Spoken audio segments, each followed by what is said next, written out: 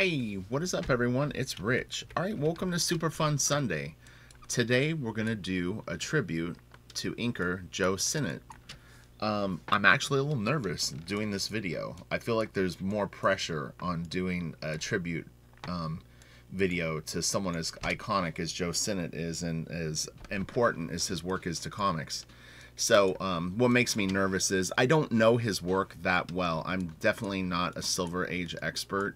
And although I have the IDW Jack Kirby World's Greatest Artist Artist Edition, and I believe I have the Fantastic Four one also, you know what I mean? I'm just not an expert on Joe's work, but as an artist and as a professional inker, I could definitely comment on his work. So let's get crack-a-lackin' because we've got a lot of pages to go through, and these are all off original boards, so this should be really, really fun for people to see. Beautiful brush lines here. You can see these, just gorgeous, very randomized. I mean, there's a beautiful flow to the lines. He inks this stuff so expertly. His line weights are great too. You know, he makes it real bold right here. This is a very thick line. I think now I would tell someone that maybe this is a little too thick, but it works well. You know, I mean, that's the right idea, and these are such cool lines. I always appreciated this. I mean, based on what I can see, there looks like there's two tools that he possibly uses. I don't know if he used some sort of crow quill, but I would guess that he used some sort of tech pen or pen that could do straight lines like this, like very even weighted lines, whether it was a type of, you know, it wouldn't be a multi-liner, but you get what I'm saying, like a rapidograph, a multi-liner, or some sort of early version of a micron type deal. And then brush, and he could have used some sort of quill, but I don't know, honestly. And oh man, we could spend forever on each of these pages, but there's so many, so let's just keep moving. Oh, and I can go into full screen mode for this because it doesn't matter the order. A lot of this will be Jack Kirby, but there are some other artists. I'll try to point out when I see another art penciler working with him, and then also if I can name it. That makes me nervous too, because it's like I just don't know. And there was a few. I think one was like a Jim Starlin piece. One was like Rick Buckler. I think there's a John Romita Senior. Some Buscema, Sal Buscema also. This is really, really cool. Very iconic Fantastic Four Inhumans stuff here. And it's interesting is one thing I noticed with these hills and stuff like that, they look very Mignola. Mignola definitely. Well, I mean, he was a big Kirby fan. But it is interesting to see different influences that carried on through the years that these guys established, and techniques that were used. I mean, there's no doubt that a lot of professional inkers, even to this day, especially the generation before me, were influenced by this. Maybe someone like Mark Farmer or Cam Smith. I know Scott Williams said he's a big influence. Mark Irwin had mentioned it. But, you know, these guys set the template for a lot of stuff that came after them. Again, very, very thick line here. Do you see how thick that line is? But it seems to work. He's got a good eye for it. And it doesn't bother me. That's the thing. It's anything goes. And I tell this to people that I do reviews and lessons for. If you can sell it and it looks fine, then it looks fine. So that's the great thing. It's like you want to learn enough information to sell the sizzle that your art has. Jack Kirby is a perfect example. Now this cover, I can't definitively say who this is. Black Bolt and the Inhumans. So if anyone knows who did this cover, let me know. I don't think it's Kirby, but maybe it is. I don't know. This doesn't look like Jack Kirby to me. Some of it doesn't. So, and again, I apologize for my ignorance, but I figured I'd be upfront with it. So this is Rich Buckler, which possibly that page could have been from the same artist, and it's inked by Joe Sinnott. I don't know if Kibitzer is Kirby himself. It's possible that Kirby somewhat edited his own books. Could be wrong on that. He puts a lot of notes sometimes on the pages. You'll see this is all great stuff. Look at the variety of lines and how they get thicker. And if you really look at the reverse of it, meaning the white, you see how they kind of like they get smaller. He's got a little bit of breathing room, the blacks here and there, not too much. He doesn't want to distract from the focus of the face. If he broke up tons and tons of little black areas in here, it could get a little sort of too interesting in spots where it doesn't need to be. The black leads the eye. You see, like Reed is very, very clear because he's got this beautiful circle that just happens to be on his costume, but this nice shadow and the black around his hair, and it's just really nicely framed. These characters were so well designed. I mean, I said it about 1,000,000 times in a video a day or two ago how great Marvel's characters are, and I know like not all this is Marvel, but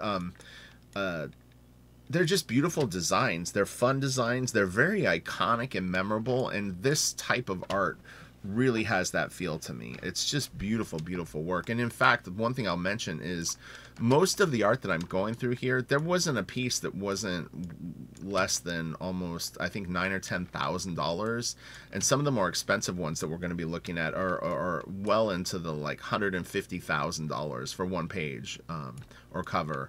So there's some really, really, I mean, everything in here is a gold mine. So this is interesting. This is a stat for a cover, and I think hopefully the next piece that opens will be the cover itself. But this is a paste up. You know, if the editor or whoever didn't like how a cover was originally done, they'd take a second crack at it, you know, and just paste this stuff down. They weren't precious with the art, and yeah, here we go.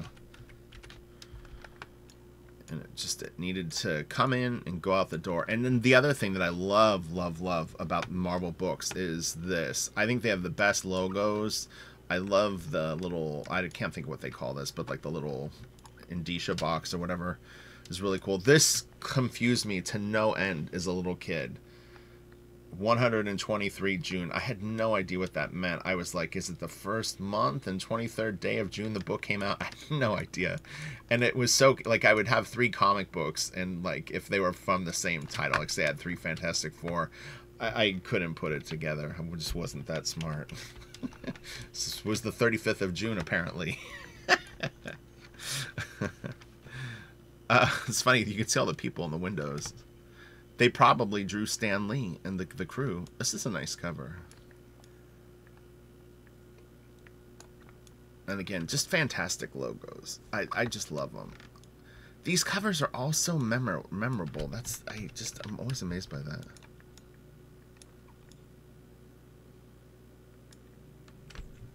I wanted to see if anyone looked recognizable. Oh man, look at this. This is so cool.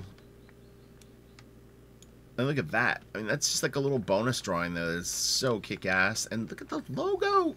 Oh, my God. I don't know if there were so many files that I pulled out to share for this video that I only literally could use about 1/3 of what I grabbed. There's a page with Kirby Crackle that might be the best Kirby Crackle that I've ever seen. Sinnott just killed it on it. It looks so beautiful. It was so good. So hopefully that's in here. If not, I can always do a follow-up on this video. But I almost rushed this video, and I was gonna do it literally the day that Joe passed away, and I just wasn't ready. Like I said, I had apprehension because I'm like, man, this is deep water, dude.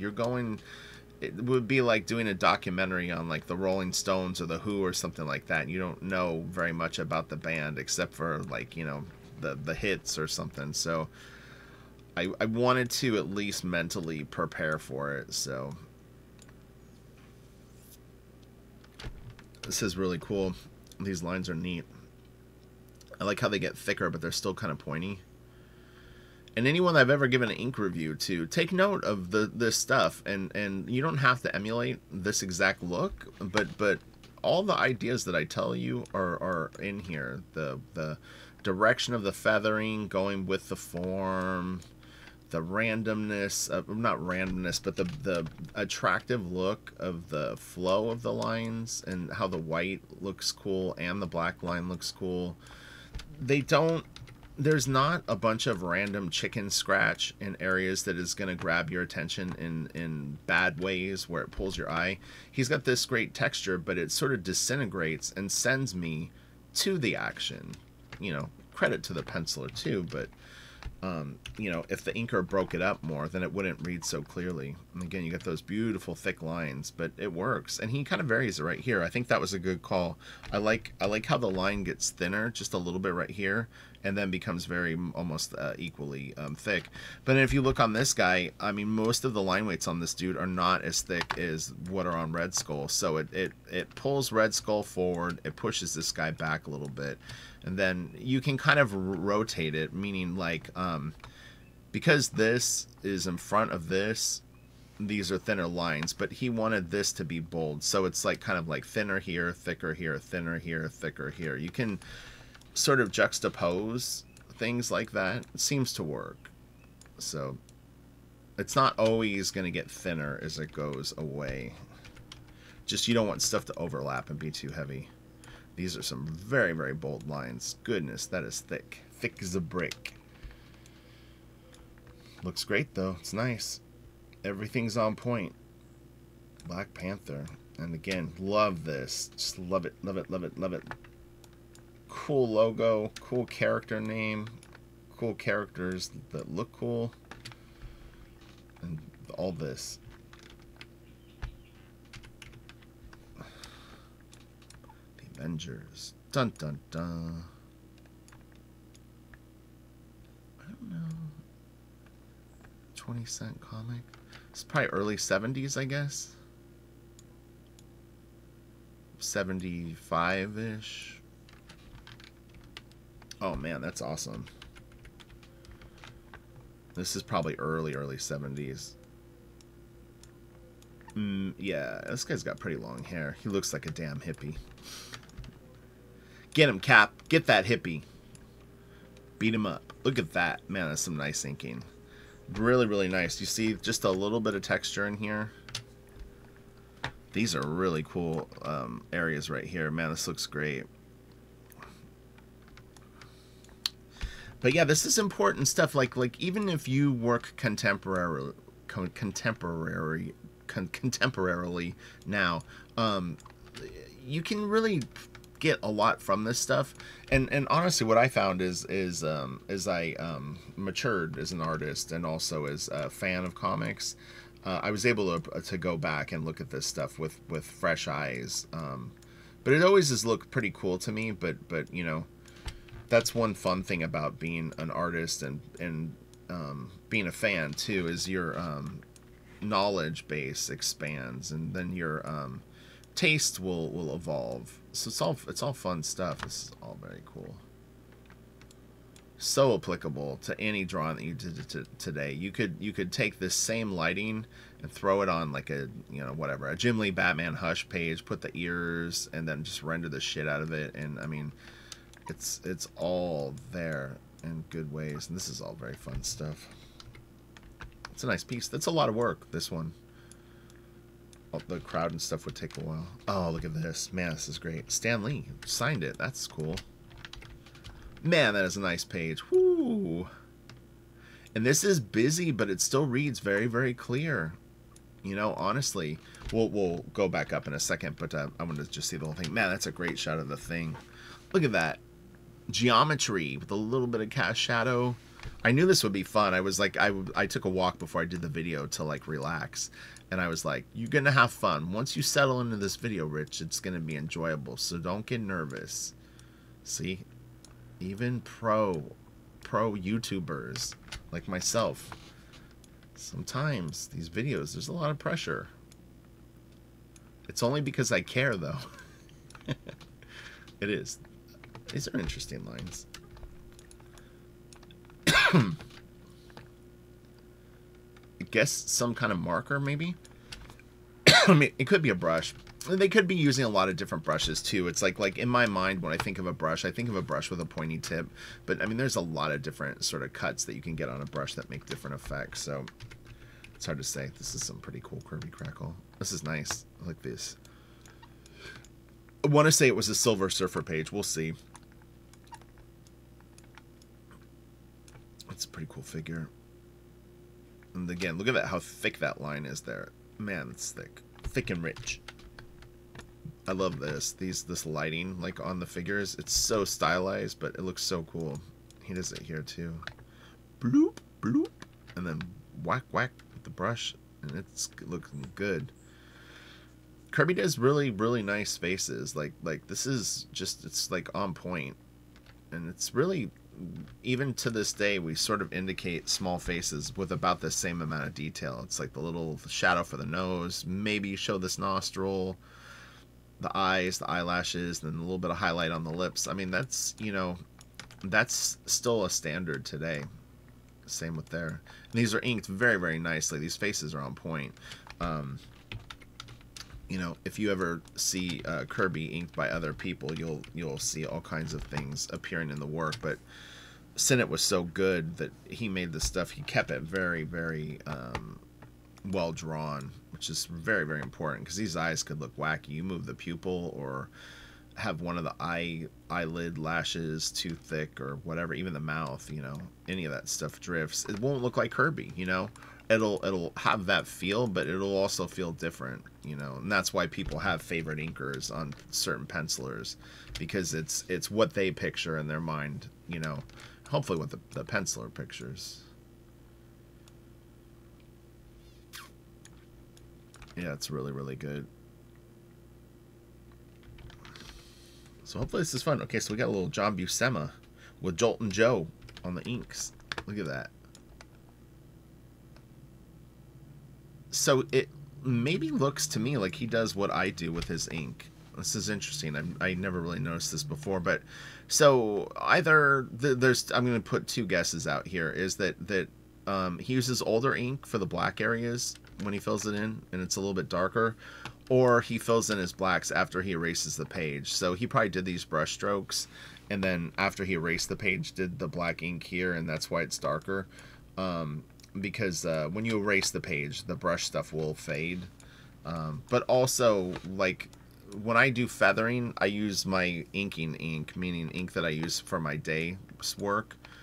When I fill in my blacks, I use old ink. Everyone always wants this secret to super black ink. It's really, really simple. I swear to God. Any ink, if you let it oxidize, meaning if it sits out long enough, it gets thicker and it gets blacker because of that. That's it. Don't let inkers online try to sell you some bullshit about a blend that's going to get your ink black. You can do that too, but you can also just leave out your ink for a day and a half, and it'll get thicker and thicker. You don't want it to get too thick, but it'll be black as night. And if you let it go too long, it'll turn into tar, and then almost like glass. So find that happy spot. I leave my ink out all the time. I've told people that a million times in videos, but I use Ultra Draw and sometimes Pelican, and sometimes what is this ink here? I use Speedball, and I even have some of the Eon board ink, which is the F5, the big one. They're all a little different, but they all will do the same thing if you leave them out, which is they'll thicken. And that's what you want for those beautiful blacks. Sometimes it'll get shiny, you know. It gets so kind of like tarish. So yeah, this is all really cool. Love it. He's so efficient, man. Like, I mean, it's just there's such a confidence to his lines when he puts them down. This doesn't look fussy at all. And the other thing that I'm noticing with this too is he's very like when he fills in his blacks, there's not all these like little like he doesn't miss the edges. You can see little spritzes of it. But that's a real art form, you know, because a lot of times as inkers we'll outline this stuff and then we'll hit it with the black. And what happens is you get little things like this, little anomalies, little areas that maybe hug the line that don't fully get black. And if enough of them are there, it kind of starts to make the piece look a little less than, you know. So you have to watch that. This is cool. All the notes and stuff are super fun to read, but I don't have time to go over that right now. But it's, you know, lettering or you know, dialogue suggestions by probably Kirby. Fun stuff. And who knows, maybe even Stan after. Someone in the comments section will know better than I am. And you can see the paper on this one has started to yellow a bit more. And you know, sometimes they would really do huge whiteouts on pages. It's pretty crazy sometimes in those artist edition books when you see the changes that they make. This is a really nice page. This is, so it credits George Perez here, But I'm nearly sure it was signed by George Perez. They credited Starlin. So I don't know if Starlin maybe did some pages in this, but I remember on the Heritage Auction there was a mention of Starlin, I believe, with this piece. So who knows? But it looks like, I mean, it was signed by Perez, so I'm going Perez penciled it. They're nice figures. I don't know if I saw this, if I would know it was George Perez. This looks like George Perez to me, but this looks like kind of Kirby-ish. This a little bit too, and this too, but not spot on Kirby, but this doesn't feel like Kirby, I guess. It's interesting. Man, that is so thick right there, but looks good.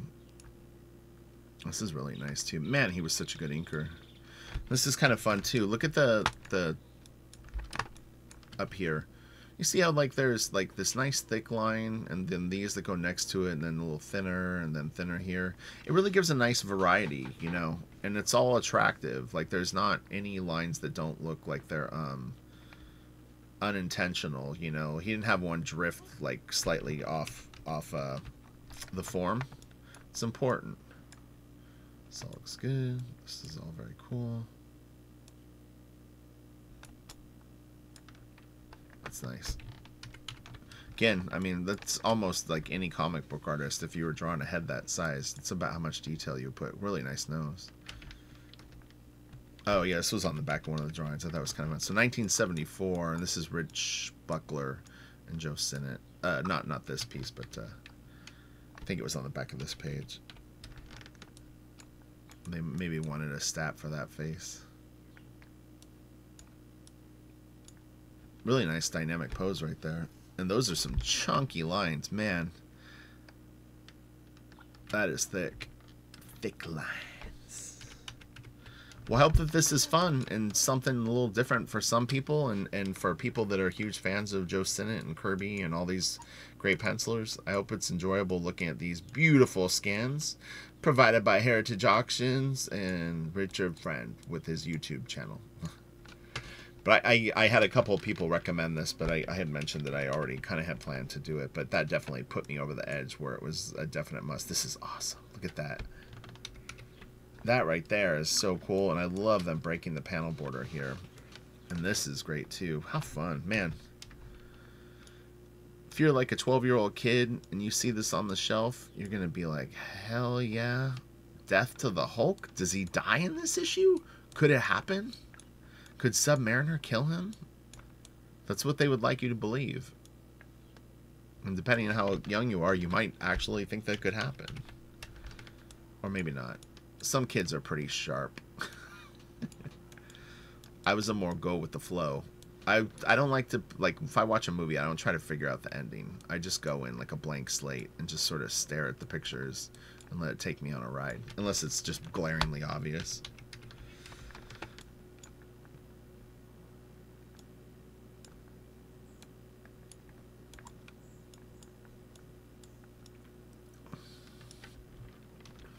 Oh man, this is cool.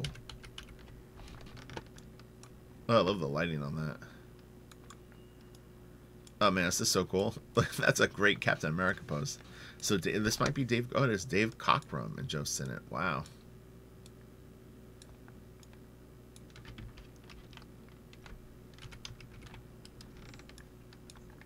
John Buscema and Joe Sinnott. Mighty Thor. It's a very cool technique with the razor blade. And they scrape the paper and it gives it that stippled line. It's really, really neat. Neato. Man, look at this. This character is awesome. That is so cool. I love the forms. She's just so big and chunky. And look at that leg. Those are powerful legs. This is great too. Such an unusual like running pose, but it works so well. It's really, really cool. I think most people, if you were going to lay a running pose out and you weren't trying to do something like this, you wouldn't probably go this route. But man, the torque on the leg is just so cool. And this leg going back into space, it's, man, and this is great. This is cool too. This is nice also. That's a very, very neat face. And Killer Inks. It looks good. That's tricky. You can tell it was lettered on the board before he did it because he's stopping on the at least the word balloons. That would be tough. I've done it long time ago, but not recently. Oh man, look at this. This is a great page. He's smoking. Very, very cool. That's wild. This is really good. He does these looking into the panel profiles really are always very, very solid. This is nice.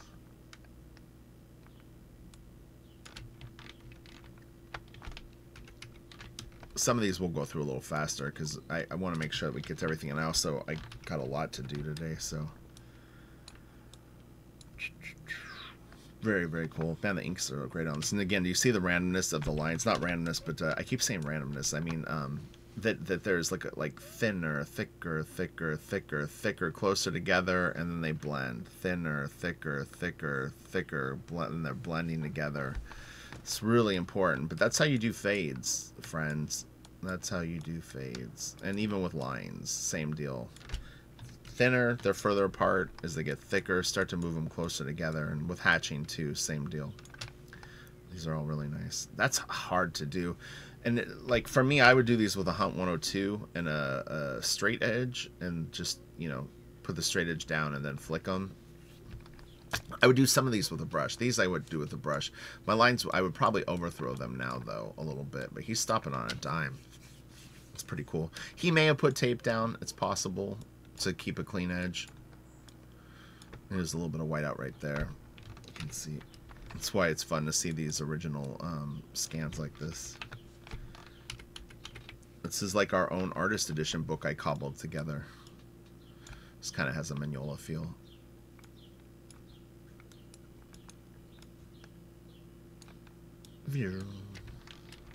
Whoa, shoot. Sorry, I went 2. I didn't mean to do that. That sucks. Only 4 of you wear a suit. That's a really nice Reed Richards. Dang.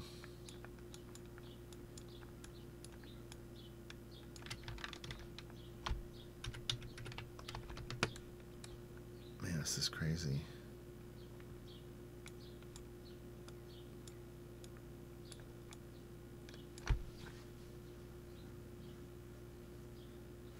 These guys were all so talented, man. Bedlam at the Baxter Building. Oh, the notes. It's crazy. You can pause it and read that if you would like. And again, look at how bold that line is. It's crazy. These fingers are nicely done. I like that he didn't connect the line there a little bit.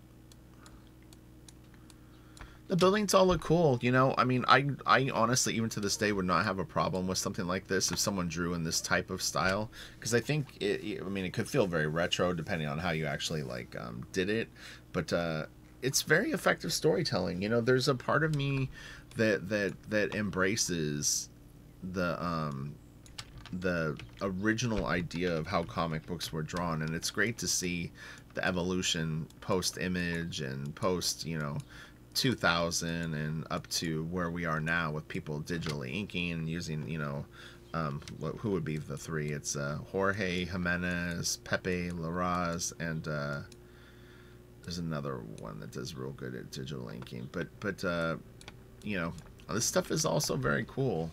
You know, I think that there's still a place for something like this. When again, you could look retro. You'd have to really work it out. But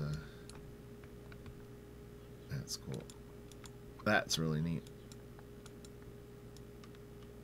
To Jerry, a great guy. Probably Jerry Seinfeld. No.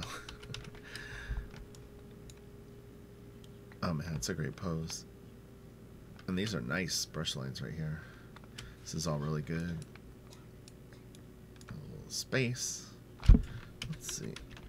It looks like the white of the paper. I don't know if that's white ink. A little hard to tell. Maybe, I guess it is white ink. Really good white ink. It's kept its look for many years and not aged too much. Oh, it's cool. This is cool too. That's nice. Oh man, look at this. Going into the machine. Welcome to the machine. I bet Kirby was listening to that when he drew this. It's alright, we know.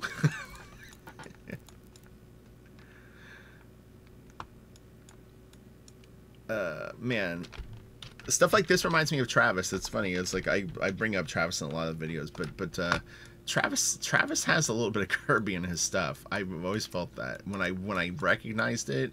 I don't know if it's intentional, but yeah, it's like he's kind of got this like Kirby Mobius thing going on. You have to look at the right stuff. He's got a lot of iterations, but.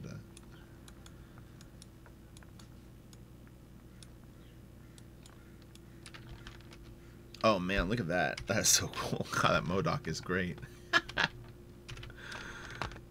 And those are cool lines. They're beefy, but it's, again, there's that nice staggered effect with them. And boy, it looks attractive. It looks really good. This is cool too. Nice Hulk. Hey, want to go grab some fries? Oh, it's really cool. And it's loose. It's got some loose spots. Like this down here is kind of loosey-goosey. But it looks cool, like in here too. This almost doesn't look like Sinnott's inks, like right here. It's funny. Like this very well because it looks like a stat. Do you see? Someone went in and changed this. This probably was the Marvel bullpen on his pants. I bet this is what it was. I bet he was like this. I bet he didn't have the pants on, and it was just the leg. And so they got some bullpen artist to draw this. But boy, he couldn't ink like Sinnott. Very, very clearly. Man, that is like not even in the same stratosphere. If you want to get out of the bullpen, son, you're going to need to up your game. I will say that. There's no excuses as a pro person to have that poor of inks. I'm putting it out there and saying that. It's like, that was not good. I don't even care how rushed you are. You could have done, like, that wouldn't be that hard. That was very, like, that would take 5 minutes to fix. Unless the editor did it. I'll take care of it. Which I think in the back in the day would sometimes happen, you know. Again, the art wasn't that precious, and if it needed to be done and they had to get it done, then maybe they wouldn't even go to the bullpen artist and they would just, you know, do it themselves. I like this cover a lot. I think it's really, really cool. Like it's, God, their logos are so freaking awesome. Just the way that they're set up. It's just brilliant, brilliant stuff. Yeah, this is so cool. Those are long lines. And they look free-handed, too. That would be tough to do. Again, chunky line. Oh, look at this. Cap. For all you inkers, again, pay attention to this stuff. He does it well. And here, look at that. Man, that's nice right there. He was on point. These are good too. These almost look like 102 lines. I'm not saying that was a Hunt 102, but these look like a nib line to me. It's about what mine would look like if I was throwing them down the Crowquill. So, but these look like brush. They're a little darker. Do you see they go down a little darker and the paper tears a little?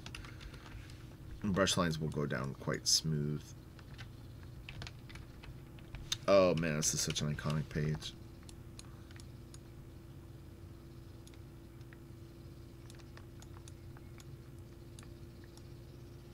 You can see a little bit of the pencil still on the board. Here too. Yeah, that's really, really cool. Great design for a character, man. That was epic.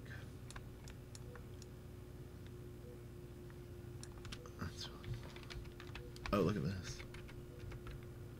You can make this a little wider. I think this will work. Yeah, there you go.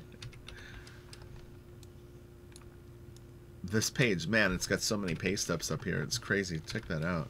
Interesting spot for the price, too. Man, they slapped it right in the middle of the board. This is pretty scratchy inks, but it looks good. It's a little, like, it looks a little more frantic.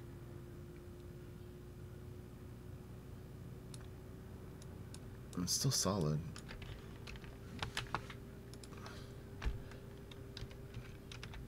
Man, this stuff is money right here. Man, these are great little drawings. And the inks on this are very, very cool. You can see he kept the blacks nice and solid, and then just has, as it moves away from this very graphic shape that is very important to the composition, then he breaks it up a little bit. But these are power lines. This is all framing stuff. You don't want to break up your power lines, says Richard Friend. Oh man, that's cool.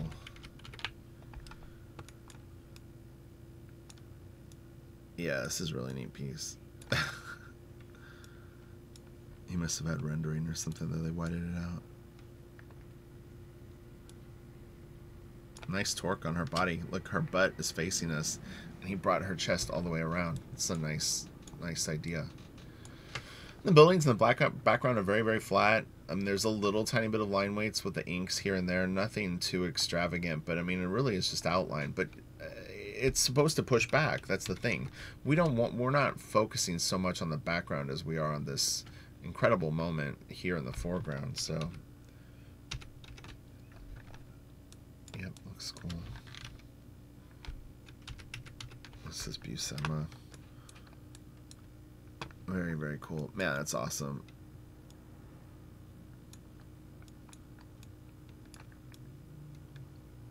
Oh, really good. A little more. A little more. That's a cool pose. Man, Buscema could draw his ass off. That's so classic Buscema. Wow. That is a really cool little sequence right there. I'm Ben Grimm again. It's interesting. I don't know if I just saw that, if I would know it was Ben Grimm. But I like it. I think that that's actually very, very cool. I've never drawn the Thing, but I would like to.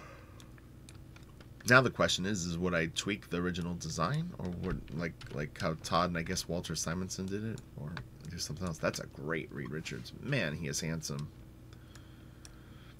That is such a great little drawing. The fact that Kirby can do stuff so bold and then do something with so much finesse, and then that someone like Sinnott can ink it and nail that face is just so much badassery. This is great too. Again, I love how Kirby lights her lips. Lights her lips. This is John Romita Sr., if I'm not mistaken. And it's very, very cool drawing. Man, that's powerful. And Spider-Man here, he's got the W, not the M, right? We were debating that. It was funny, people pointing out that after we were checking out how Ditko did it, he switched it like in every panel. So funny. That's a funny piece. Must have been a gift for someone at the office. Oh. Okay, and is this a jam piece, or is it? So I guess it's Sal Buscema and Sinnott. It's cool. Lots of neat characters on it. Lots of my favorites. I love Ghost Rider. Deathlock is awesome. The Hulk, Nightcrawler. It's all good. All good.